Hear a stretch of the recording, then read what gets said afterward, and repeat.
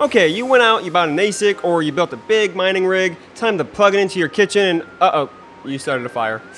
Yeah, let's not start a fire, let's not do that, because no, you can't just plug these into the wall. That's not how it's gonna work.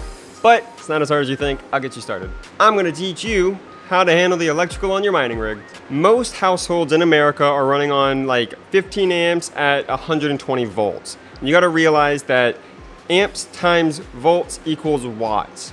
And just so you know, this is a very important rule. Never go over 80% of whatever amperage you have. Going over 80% is gonna flip your switch, it can start a fire. There's a lot of bad things that can happen. Just be safe, don't do that.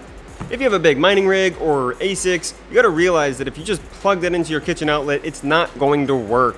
You need to make sure that you have a dedicated breaker, meaning a breaker that is only going to be used by your mining rig.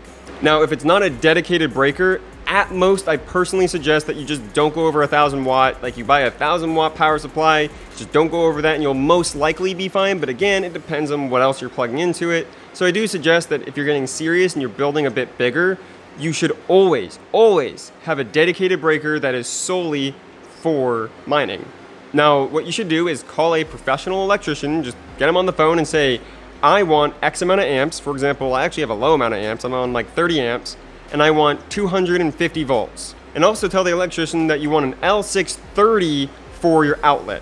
Now, just so you know, the outlet's actually gonna look like this. It's not gonna look like your normal plug. And to actually plug things into it, you're also gonna want what's called a PDU. Mine right here, I have a metered PDU by Tripp Lite, and this one is for 30 amps. And the PDU is gonna help you handle the amps and spread out the power, obviously. You might have noticed, I showed the PDU really quickly, but the slots are also different. So to connect to the power supplies, you're gonna need different cords as well. So the most normal ones are gonna be your C13 to C14 cords. They look like this. And for your more big boss status kind of power supplies, the ones with like the square looks, it's gonna be a C19 to C20. You are gonna need to have those different kind of cords to connect to the PDU.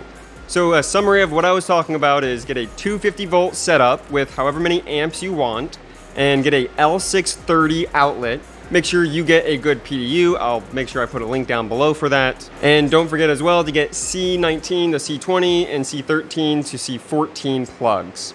Another aspect of electrical, just so you know, you don't want to actually max out the power supply that you buy. You got to realize that it's actually going to be more energy efficient if you're using, like, let's say half of the power supply's total watts than if you were maxing out the entire power supply. So you'll be using less electricity if you don't max out your power supplies, which means you want to preferably have a larger power supply than you actually are going to need. And please remember that when it comes to electrical, it can be dangerous, okay? I remember when I first started mining, I was insane and I decided it would be a great idea to buy a really cheap, like 1,800 watt power supply for less than $100. It was unbranded and it worked. I was like, oh my God, this is awesome. And then like a few weeks later, it literally caught fire. Electricity is dangerous. Don't mess around with it. Please be safe. Please call a professional and don't just go as cheap as possible for your power supplies. You are putting a lot of money into the hardware, okay? The last thing you want is for any of it to catch on fire. Last thing, you obviously need to check how much you're using. Like I was talking about before, it's important to know how much load you have. I personally have some smart devices on the breaker itself. I have what's called the VU, but I also have smart plugs, and there's also a really cheap device you can get called a kilowatt, and it's gonna track it for you and tell you how much you're using. You gotta buy one, you gotta know what you're using. It's very important. Obviously, if you don't know what you're using, none of this matters and you are going to cause a fire. Talking about fires, make sure when your power supply is connected to your actual graphic card, whichever power supply is connected to the graphic card, the same power supply should also be powering the riser that is connected to that graphic card.